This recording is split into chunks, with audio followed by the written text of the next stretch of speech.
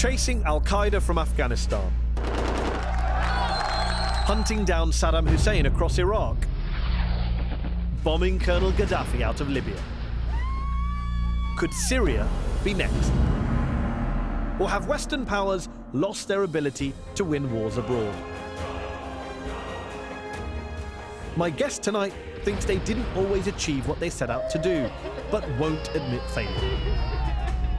Nicknamed Darth Vader by his men, General Sir Mike Jackson was Britain's top soldier during the invasion of Iraq. I'm Mehdi Hassan, and I've come here to the Oxford Union to go head-to-head with General Sir Mike Jackson over the West's military track record from Kosovo to Kabul. I'll be asking him if Western powers have a right to intervene in faraway countries, and whether humanitarian and strategic objectives can ever be reconciled. I'll be joined in this discussion by three experts. Frank Ledwidge, a former British military intelligence officer turned author and anti-war activist. Nadeem Shahadi, a Middle East specialist at the foreign policy think tank Chatham House. And Deborah Haynes, defence editor of the Times of London.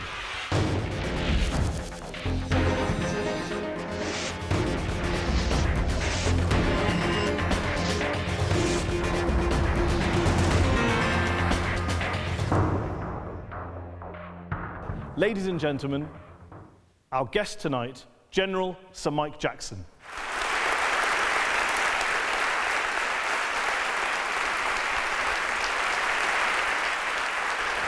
Good evening, thanks for coming.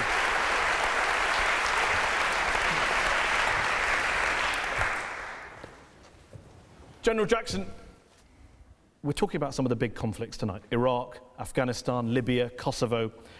On what basis do you think the West gets to intervene in these places in the first place? By what right? I mean, British and American governments have troops stationed in hundreds of countries across the world, and a lot of people say, why? Who made them the world's policemen?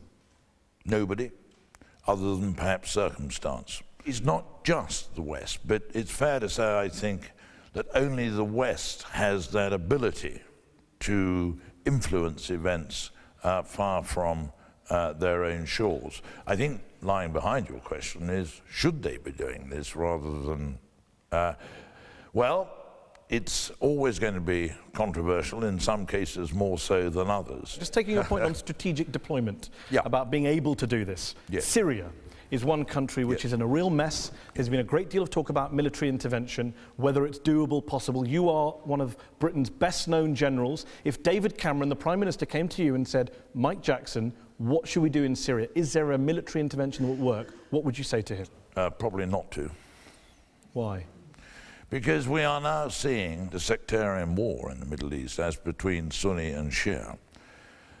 And I don't think this is necessarily a place where Western intervention is going to help. I don't think it will necessarily, in my own personal test, can we leave it better than we found it? One of the reasons why public opinion in the West is so hostile towards intervening in Syria is the legacy of Iraq. That's still there hanging over a lot of this. Is it true, by the way, that you became head of the British Army a month before the invasion? Yeah, thereabouts. That's a baptism of fire indeed, yeah, to get the top job just as we're going to war. Well, war. I had the number 2 job before, so one was completely involved in you were ready to go. Well, more than you talked about leaving things better than when you found them. Do you think the Iraq war was worth it? We will never know, because we did it.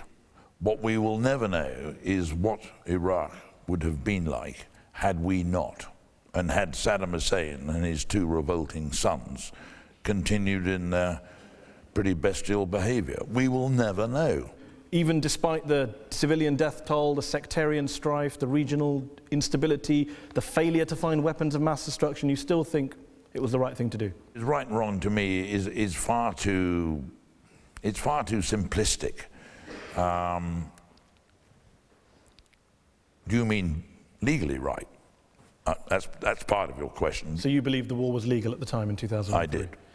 And yet Kofi Annan said it was illegal. The UN Secretary General at the time, the Dutch government inquiry said it was illegal. I'm sure there are many lawyers. International lawyers did say it was illegal. And many said it was the other way. And what was your basis for saying it was legal? I took my own view in the light of, indeed, the Attorney General's second opinion in this country.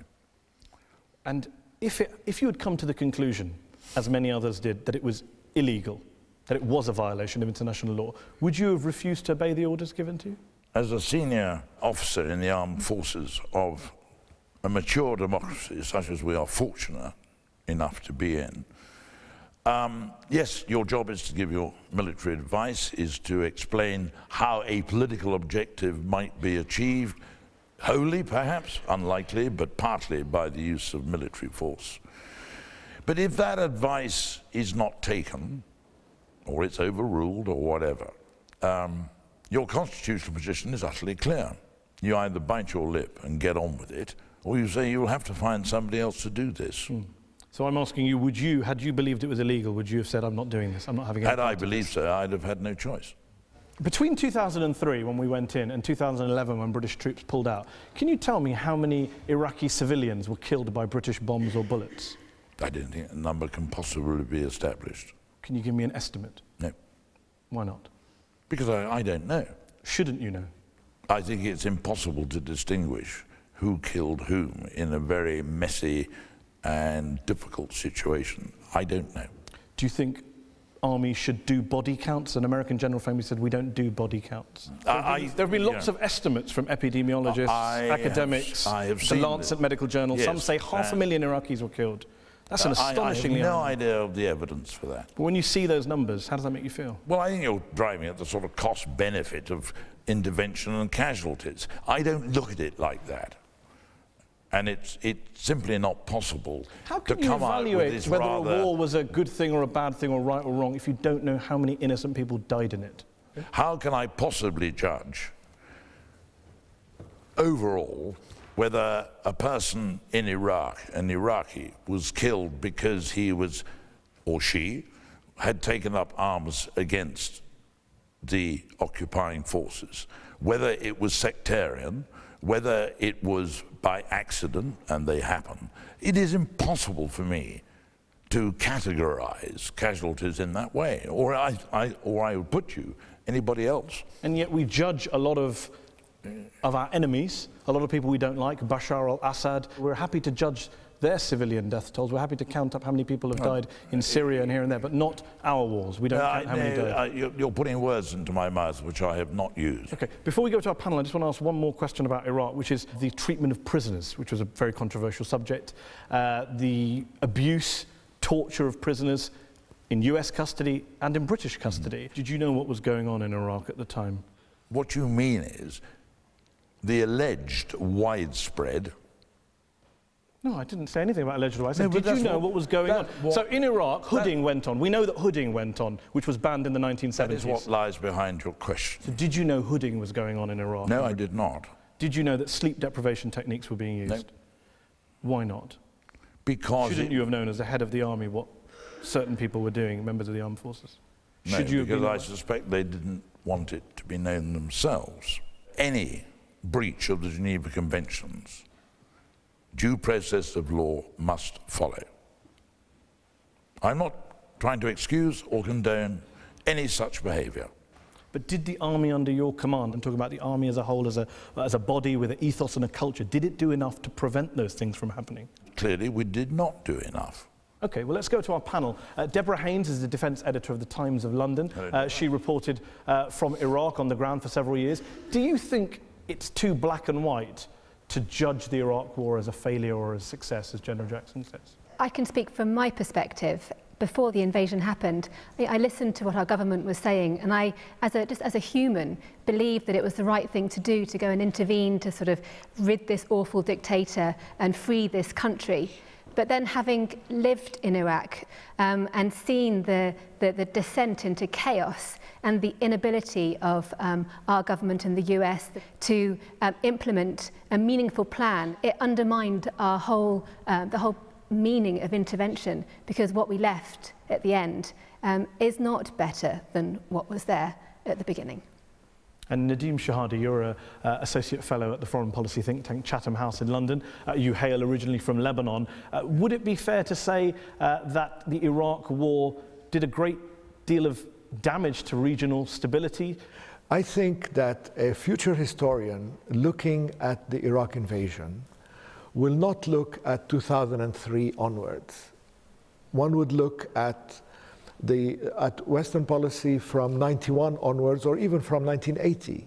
For example, the Iran-Iraq war, with 1.5 million dead, did not help with Sunni-Shia relations. And in the same time, allowing Saddam, giving him the green light, in fact, in 1991 to massacre his people, where in a month he killed as much as Bashar al-Assad in 3 years, also did not help with Sunni-Shia relations. So the sectarianism you saw after the removal of Saddam, it's a consequence of what Saddam did before and what we allowed him to do before. Okay, let me bring in Frank Ledwidge, who's a former military intelligence officer who served in Iraq, in Afghanistan, in the Balkans, and has since written 2 very critical books about those conflicts.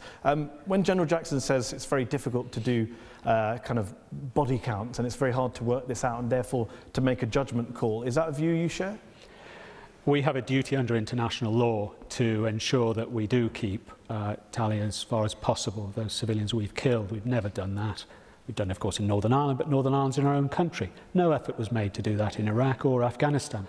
General, you went around the buoy, as you would put it, concerning a definition of success. We may have a problem in defining success, but we don't really have a problem in seeing failure and defeat when we see it, and we see it in Basra. General Jack Keane, a 4-star American general, said, "Gentlemen," he said, "you let us down in Iraq. You let us down badly." It's also a feeling, General, that's very, very prevalent in officers such as myself, mid-ranking officers, who've gone through these wars and have seen failure and mismanagement after failure and mismanagement. We skedaddled from Basra, tails between our legs, and left it to the Americans. But one thing which really irks many of us is that generals such as yourself appeared before the Iraq inquiry, 30 full generals. Not one of them was willing or able to say, yes, this was my baby, I take responsibility for success or failure. Let General Jackson come back to that. Who do you think should take responsibility? If not yourself, then who? Well, in the sense that your point being that somebody somewhere got it wrong. I think that's what you're saying, isn't it? I mean, in the sense that I was head of the army, of course, one is responsible in the broad sense. But anyway, I mean, I left in 2006. All right, well, up till 2006 then, were you responsible for the fiasco that Basra turned out to be, until charge of the Knights? No, I wasn't. Who was? The operational commander. I was not. I mean, do you accept Frank Ledwidge's description? You know the chain of command as well as I do. Do you accept Frank Ledwidge's description? I know there are several chains of command. Do you accept his description that we skedaddled from Basra? I wouldn't use that language myself. But it wasn't the proudest of moments in British military history. It was very difficult. Basra, a city of 2 million? Yeah, about the same size as Birmingham, yeah. And simply, for reasons which we could go into, in my view, the force levels were inadequate for the nature of the task, which got more complicated after the summer of 2003. We're putting a lot of emphasis at the moment on the military dimension to an intervention. There's political, economic, humanitarian, and if we forget the other parts, we will get a skewed and distorted analysis. Because the non-military dimensions of that campaign were not properly thought through. And nor were the military implications of the campaign. I would beg to differ with you. Okay, let's talk about the war in Afghanistan, which is ongoing. Afghanistan, I think many people would say, is far from a victory. Define winning. Define your victory. Okay, well, defining victory being defeating the Taliban. Have we done that? No. Destroying Al-Qaeda, have we done that? Not. In Afghanistan, perhaps, yes. Building a democratic nation? It's better than it was. Much better. Okay. Educating women, perhaps? Yes. Far, far better. In Afghanistan? We really mustn't you mustn't keep putting to me these biased questions. There is a balance, always a balance. Yes. And you're looking at the downside. Yes. It's very nice. And you're looking at the upside. Well, of course, because I have to balance. Of course. So let's take your balance. And if you came and say, haven't you done well with women's education, okay, well, I could say, I apologise, General Jackson. Let's start again. Yeah. Let's start again. Yeah, unbiased. Women's education is much better than it was. By far. Afghan's government is much better than it was. We have 5,000 British troops still there, 70,000 US troops, and yet despite the progress on women's rights, you have suicide bombings up, civilian casualties up, heroin production up, corruption up. I would say it's not biased. I think it's just fair to say that if you look at the balance sheet, Afghanistan is not doing well at all, and we've failed in our major goals. You're saying it's very imperfect. Indeed it is. But has it improved? Has life got better for the majority of Afghans? And I believe that it has. Now, is it sustainable?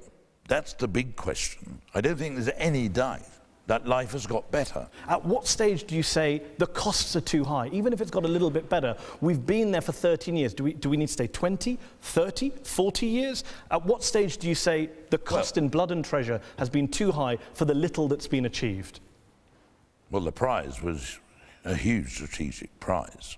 And let's not be in any doubt about that. Which was? Which was to prevent the Taliban regime ever giving succor again to international terrorist organisations. Taliban are closer to Al-Qaeda now than they've ever been. We now have a Pakistani Taliban that specialises in suicide bombings as a result of that invasion. Yeah, indeed. So there's a big, really big difficulty with the whole of the region. It's not just Afghanistan and what's going on within Islam itself.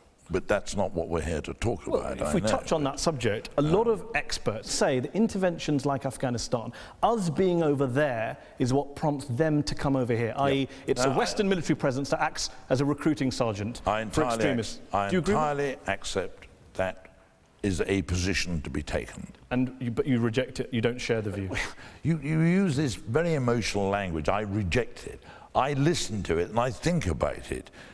Do you agree with it? It's not emotional, it's a very simple question. Do you agree that Western military interventions provoke terrorist attacks and help extremists recruit new recruits? It may do, but I do not see this as cause and effect necessarily. When you look back at the history of Afghanistan since 9/11, do not forget that ISAF, the international force, was set up by the Bonn Conference with Afghan representation post the fall of the Taliban. This was done by consent. I mean, the implication that it's always a heavy-handed West knocking doors down willy-nilly is, I think, not borne out by the facts. It's a view that was recently expressed by the president of Afghanistan, our friend and ally Hamid Karzai, who said the British should never have deployed to Helmand. It was a waste of time. He said a lot of things which I think many people would disagree with. Yeah. Slightly awkward when the person you're saying is representative of the new Afghanistan thinks actually the British military did a bad job and weren't needed. Well, the good president of Afghanistan seems to shift his ground, shall we say, from time to time. Frank Ledward, you were shaking your head as Macho Jackson was there speaking about Afghanistan. When we got there in 2006, Helmand was a relatively stable society run by a combination of tribal gangs and drugs cartels, which made about something in the region of 20% of the world's heroin. Now it makes 50% of the world's heroin. Somewhere between 10 and 30,000 people have died in Helmand, in the most savagely violent province in the world's most corrupt country. Of course, we haven't counted the number of civilian dead. Now, if that can be characterised in anything other than epic fail, one would like to see that characterisation. But you're talking about Helmand, where the British were, where we lost 450 men, 2,500 wounded, and killed thousands. Yeah, but you might want to think about the connection of Helmand to Afghanistan as a whole. It's a bit like your Basra piece. Britain, Basra. It wasn't. It was a large coalition, Iraq. Now, if one area didn't go as well as others, so be it. I mean, you're not going to get... So be it is your answer. You are not going to get the 3,000 constant progress everywhere. And both Basra and Helmand had particular problems which distinguished them from the rest of the country. When we arrived in Afghanistan... Let me just clarify. Do you think the British military failed in Helmand, the province they went in to secure in 2006? They have failed to produce what we set out to do, which is a secure environment. They have not achieved that. So that's a failure? I'm not going to concede that point. They didn't achieve what they set out to do, but they didn't fail. This seems to be kind of talk. You said let's talk plainly. Let's talk plainly. Yes. Is it not a failure to not achieve what you set out to do, and to lose hundreds of people's lives in the process? I'm not going to accept that it's a complete failure. No. Deborah. So Mike did that was a good concession there of accepting the fact that Helmand, we haven't achieved what we set out to achieve, and that's the strongest I've ever heard you acknowledge that. In fact, the impact of Helmand and Iraq on the UK public and the US public is this massive loss of trust, and I think that's going to have a terrible impact on future interventions like we're seeing in Syria at the moment. If we take counsel of all of that and say, okay, next time when there may be a strong, strategic, moral, whatever, both perhaps case to become involved, we're not going to do it because of Helmand, because of Basra, we will be, I think, stepping into considerable danger. One war we did get involved with was Libya, post-Iraq and Afghanistan, which was a relative success in comparison. But even in Libya, let me throw a biased question at you, it took the world's greatest military alliance in human history 8 months to topple a tin pot dictator in a tiny developing country. We're just not very good at winning wars these days. That is so simplistic, I don't know where to start. Start wherever you like. Well, the first thing is... It took 8 months. We were told it would take days by President Obama. I don't recall, but lots of things take longer than you think, and certainly intervention is not going to be over by Monday morning or anything like it, and anybody who's been around for a while knows that. Libya was very measured application of force. The Prime Minister was kidnapped, the Interior Minister dodged an assassination attempt, some of the militias that the West allied with, some of the have turned out to be jihadist militias controlling vast swathes of the country. It's not the greatest place to live. Even Human Rights Watch, which isn't averse to humanitarian interventions. It wasn't great under Gaddafi. No, agreed, but isn't that the point? Isn't that your point about making sure things are better when we go in? Your point earlier? Human Rights Watch says the country is sliding deeper into lawlessness. It's not the greatest evaluation of a conflict. No, it isn't.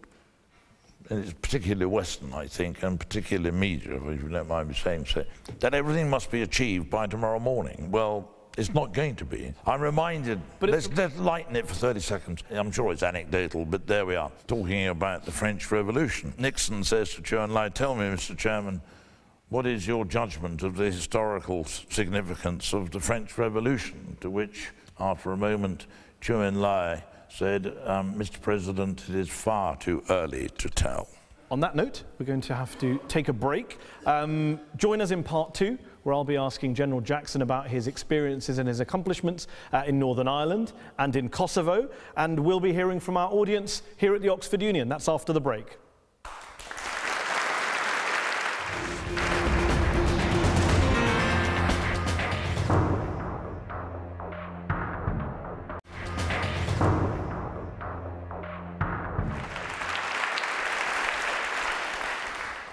Welcome back to Head on Al Jazeera. My guest tonight is General Sir Mike Jackson.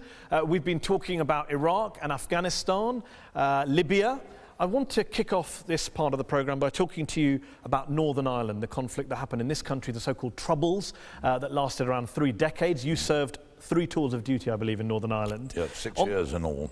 On this programme, sitting in that very chair not long ago, Martin McGuinness, the former IRA commander who's now the Deputy First Minister of Northern Ireland, he said to me, and I quote, he joined because the British Army, an occupying army, came onto the streets of my city and shot citizens dead before the IRA ever engaged in any combat whatsoever. What's your response to him? It is true that the British Army used force, lethal force at times, against citizens in Northern Ireland. Mostly within the law. There are, again, some exceptions to that, which I absolutely abhor. But when you look at the number of basically soldiers, but some airmen and sailors as well, who served in Northern Ireland over those 3+ decades, I think the record is pretty good. And indeed, Martin McGuinness's part of the population, the so-called nationalists, welcomed the arrival of the British Army. In the same way that many Afghans may have welcomed the British Army. Indeed. And is there a kind of, is there a crossover point that you can say that where the British Army deploys in recent years, there has been this blowback effect where the actions of some British troops enables your opponents to recruit better, more easily? I think that's a very narrow analysis. And in many cases, the wrongdoings did not become public for a long time. I think it's a very... Okay. Well, I need to say something else about it. We keep talking about the use of the military as standalone in a vacuum. We've got to do better than that. You and I have got to do better than that. You're referring to the political role as well. The political dimension, the economic dimension, the humanitarian dimension. Well, unless you soldier, understand so I'm asking all about the of military that. dimension. Yeah, I know, but you can't talk about it in isolation. And in an intervention, the politics and the use of force have got to be absolutely hand in hand. Where Northern Ireland is concerned, there were no real politics. You were there in Northern Ireland on the ground in 1972, infamously on Bloody Sunday when 13 civilians were killed by British paratroops. A few years ago you offered a quote fulsome apology to the families of the victims for those killings, but you also said it should be seen in the wider context, the context that you elaborated on, that most of the British troops didn't carry out abuses, that there were provocations. Some people in the nationalist community think that apology didn't go far enough because you added that caveat. It wasn't fulsome. I said what I said and I stand by it. Would you not give an unconditional apology? I said what I said, and I stand by it. But we've all moved on, have we not? So thank heavens we have the Good Friday Agreement. Everything that went on before is imperfect, inevitably, under great strain at times. But what I'm very proud of is that the British Army basically was able to hold a space open for the politics to come good, even though it took so long. You talk about pride. Would it be fair to say that your proudest moment as a soldier was the Kosovo War and the 78-day NATO bombing of Yugoslavia? Would you say that was a success and something that you're very proud of? It was my last time in command in the field, which is really what any soldier worth his salt is wanting to do. And I believe we were able to achieve pretty largely that which was set out to achieve, which was to prevent further abuse of the civilian population by the Serb forces, to return refugees to their home, and to start to build a new Kosovo with a secure environment. NATO still bombed bridges, bombed power stations, bombed television studios with makeup artists inside. Amnesty International accused NATO of committing war crimes during that conflict. Cluster bombs were used. There were some pretty nasty things on our side of the balance sheet. Mistakes were made. It wasn't a mistake. It was deliberate targeting. No one ever said that the television studios that were blown up in Belgrade was a mistake. We were told that that was a propaganda unit that needed to be taken out, yet innocent civilians died in it. You need to read the Geneva Convention, as in some circumstances are methods of propagating propaganda. So Amnesty International were talking nonsense when they said there were cases for war crimes. They have their view. Okay. I stick by the Geneva Convention. Frank Ledwidge, what do you make of the legacy of wars like Kosovo in relation to Afghanistan, which you're such a critic of? Well, first of all, it has to be said that the General played a superb role in the Kosovo campaign. He's quite right. In a conventional war such as that, mistakes will be made. Perhaps the legacy of Northern Ireland and Bosnia and Kosovo, and perhaps even older campaigns for the British Army, taking several steps back, is that we believed we were capable of more than we probably were. And the legacy of that, or the immediate legacy of that, in my view, is failure in Basra and Helmand.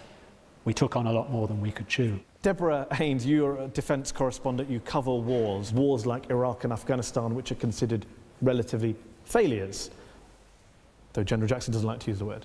As a reporter who's covering this thing, where do you stand? It feels to me as though the British military is very bad at learning lessons. Who's culpable for failure? You never seem to get that. So my worry is in the future, when you do look back, there aren't going to be those lessons learned that are required in order to have more successes like Kosovo and less failures like Iraq. Nadeem Shahadi, very briefly, and I want to... Yes, acting at a time when it was right to act should not be judged by the outcome. What you have to judge is whether the failure to intervene in such places is also moral. Could we have not intervened in a place like Kosovo? General Jackson, is it true, can I check, did you really tell Wesley Clark, the US general in charge of NATO at the time, and I believe your superior, that when he told you to block off Russian troops at Kosovo airport, you're checking your memoir, a fiver.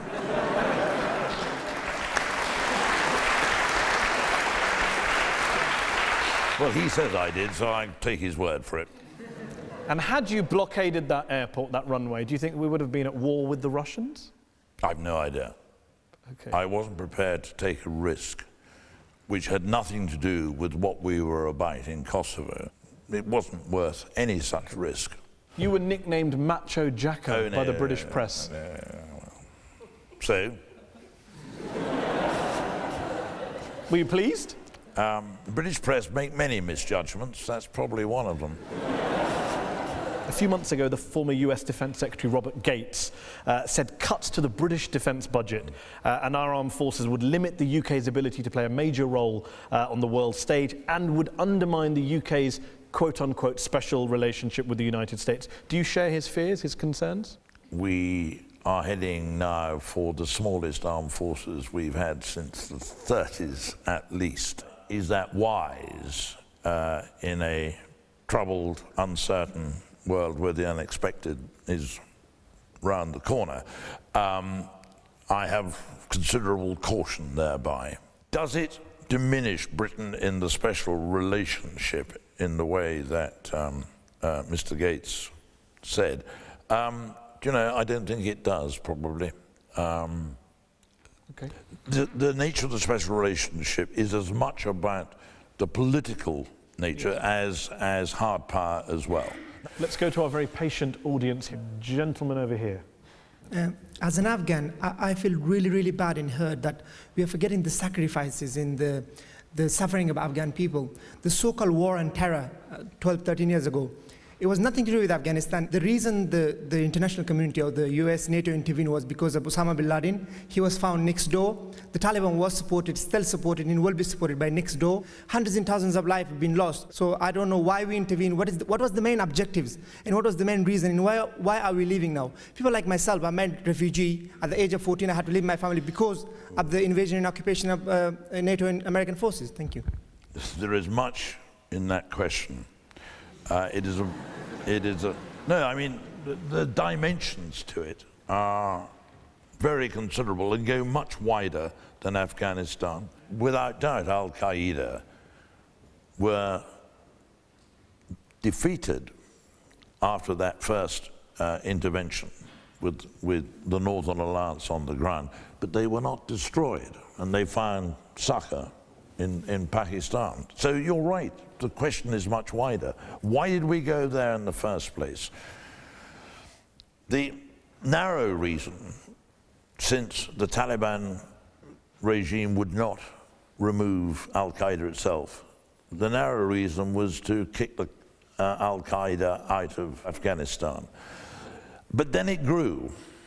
It grew rapidly. And why didn't the West just leave then? Because it was deemed that the West having intervened, it should then do what it can to take Afghanistan from an authoritarian and sectarian regime to a modern democracy. And we failed in that objective. It is a great, great challenge.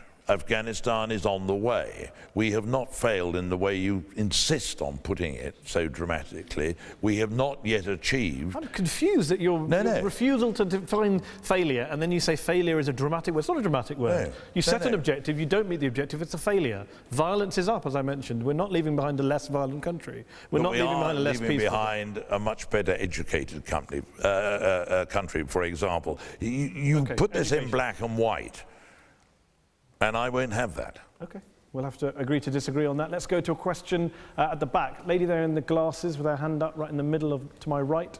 I was wondering if you really want to end the wars, because for me it seems we produce weapons, chemical weapons, we sell those weapons to other countries, such as Syria, and then we go there and say, oh, we are not allowed to use them. So do you see it as kind of responsibility? Again, this is entirely a political question. But feel free to answer it. Yeah, but I know. But I'm not a politician. No. You're just a former head of the army who surely has some views on this.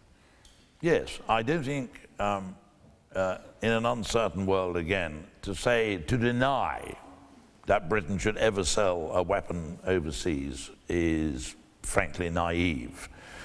What we haven't always got right is to whom we sell them. And I accept that. Okay, let's come back to questions here. Lady here in the front row. Just wait for the microphone to come to you. There's been an absolute lack of leadership, of great leaders coming out of that part of the world. Remove Saddam Hussein, Gaddafi, but where are the leaders? You have to work with what you've got. You can't invent a perfect world. You can't conjure up. Are you a fan of Hamid Karzai? He is what emerged from that process of the Afghan lawyer Jacko immediately after 9/11. Do you think he's a good president? That is a very loaded question. And the politics, no, don't do that. I'm not just any bloke on the street. Exactly, you're not a politician, as you keep telling us, so why don't you give us a non-political answer? Because I am what I am. I am a retired head of the British Army. So you've got to keep some of your views to yourself? It is prudent to do that. Fair enough. Lady there in the purple hat.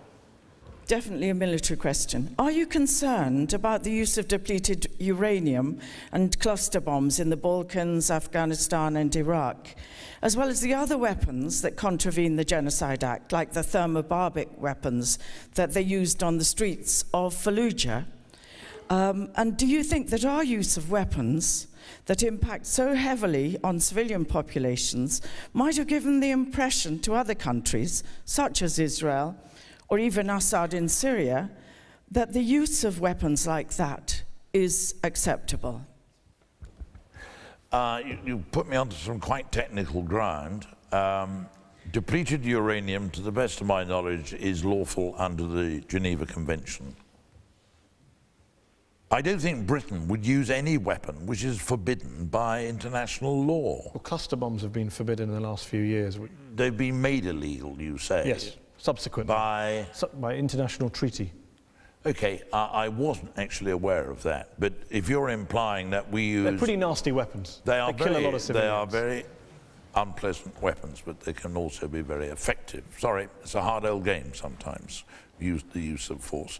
But in any event, it seems to me this is historical because they are now... But in Iraq, for example, where we argued about the balance sheet, yes, plenty of studies have been done showing babies being born around Fallujah with all sorts of birth defects, deformities. A lot of American scientists have published articles on this. Does that worry you, that there may be a link to these weapons we use in and around Fallujah? Does it worry me? Phrase the question how you like. Yeah, the use of force. War is a dreadful thing, as anybody who's experienced it knows. It would be wonderful to think it would never happen again, that such weapons and such a method of settling difference did not occur. But we live in a difficult and conflict-ridden world. Let's take a question from a man at the back. Gentleman there who's got a hand up high with white paper in his hand. My question is to General, that is West doing any good by going into wars in these countries in terms of winning the hearts and minds of the people, like in Afghanistan or in Iraq? Well, certainly it is deep inside the British Army's DNA went on these sort of operations is that is what you're about. Your objective is not Hill 1, 2, 3, to take it by a night attack from some enemy, probably another state's forces. The battleground is people's minds, their attitudes. You want them to think that the future is going to be better than what is so often a pretty miserable past. Gentleman here in the jumper second row, do you want to wait for the mic to come for you to my right? What about more recent interventions like the one in Mali, where Western forces came in to help and support a democratically elected government? Do you think that is more virtuous, probably promising more success, or is that just like any other intervention? Yeah, but thank you for the question. More often than not, intervention by the West has been by invitation, and quite often with the UN Security Council resolution behind it. Kosovo was an exception. I mean, to those of you... But you don't mind not having UN resolutions? Of course one minds. We had a long discussion about the legality of Iraq, and you didn't think that it mattered. You use some very strange language. One has a care. One wants the best context you can get. But funny old thing, I detect the majority of you in this hall is that Iraq was illegal. I've given you my own reasons for not believing that to be so. Without doubt, you would be very pressed to make any sense of a case that Kosovo was legal, but it was widely deemed to be legitimate. Now, legal and legitimate, ideally, should be one and the same thing, but they are not. Okay, let's go to the gentleman there in the check shirt, just to the third row back on the left. It's been estimated that it will cost approximately a total £100 billion to upgrade Britain's Trident nuclear weapons system. Do you think this is money well spent, given the possibility of a global nuclear weapons ban? Thank you. I am absolutely hard over on Britain remaining a nuclear weapons state. I dispute the £100 billion. It depends over how long that is as well. If it's over the full life, which could be 30 to 35 years, that's £3 billion a year. I do not regard the cost argument as really of any weight at all. Why does the UK government get to have nuclear weapons and, say, the Iranian government doesn't? Well, because we chose to so equip ourselves. Why can't they do that? Because governments which are irrational, who have nuclear weapons or who may become irrational, pose a particular threat. And I'm afraid, you're not going to like what I'm going to say, I suspect, but we have Iranian leaders who clearly think it was a very bad idea that Israel was ever invented. And they look forward to the day when Israel will be disinvented. So take Iran out of the equation. Can other countries who don't say bad things about Israel, can they have nuclear weapons? Well, we have the Non-Proliferation Treaty. Whereby we get to have nuclear weapons and that no is one what else the does. treaty set up. Okay, I'm going to take the gentleman there. Do you think that the failure to find weapons of mass destruction in Iraq and the way that certain people like Baha Musa were treated by British soldiers has diminished the credibility of the British Army and of British foreign policy to the public? And if you accept that, what do you think needs to be done for that credibility to be restored? We know that Saddam Hussein had them. We know that he had used them, not only in the Iran-Iraq war, but against his own people in a pretty bestial way. But the intelligence was there that he had continued. Not only had he had them, he continued to have them. We know now that intelligence to be flawed and incorrect. It was not known at the time. When it was clear that there were none to be found after the invasion, I accept that not only Britain's reputation here, but the coalitions took quite a knock. Baha Musa is a source of great shame that British soldiers mistreated prisoners.